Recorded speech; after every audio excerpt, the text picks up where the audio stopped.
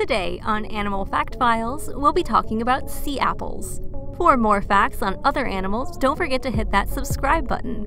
Sea apples were requested by YouTube user Rolfuelg, and I hope I'm pronouncing that correctly. Thank you so much for the suggestion. Sea apples are sea cucumbers that belong to the Paracuca and the Pseudocollochirus genera. There are a few different species of sea apples, and these are largely based on where they're found in the wild.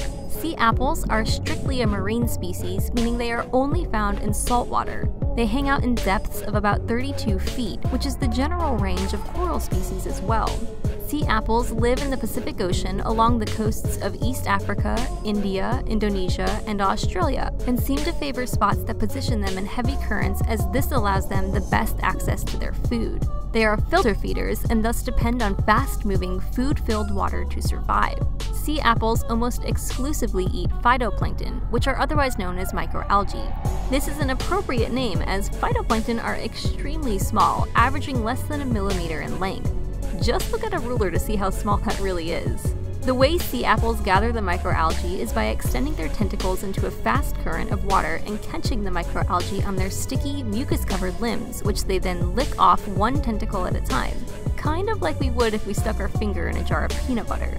Phytoplankton are too small to swim against the current, so they are at the mercy of the water in which they live. This is why sea apples seek out places with fast currents. More moving water means more food to collect.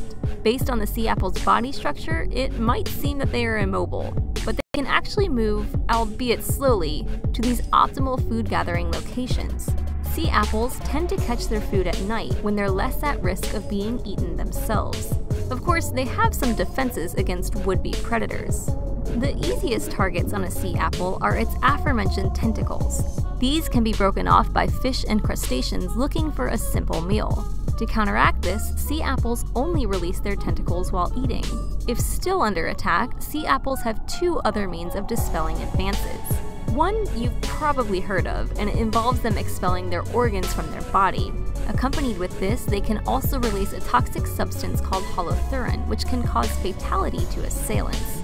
Of course, this may not be the most comfortable of defenses, so, on the flip side, sea apples can also suck in large amounts of seawater to inflate to nearly double their original size.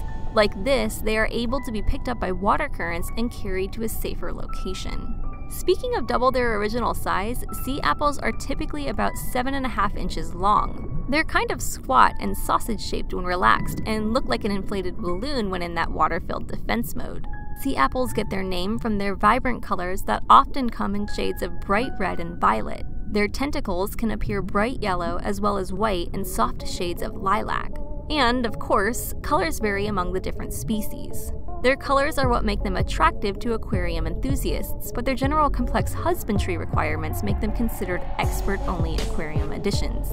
In the wild, they may live longer than a decade, but many captive-kept individuals die before they reach even 3 years of age. For more facts on sea apples, take a look at the links in the description. Let us know what you think about sea apples in the comments.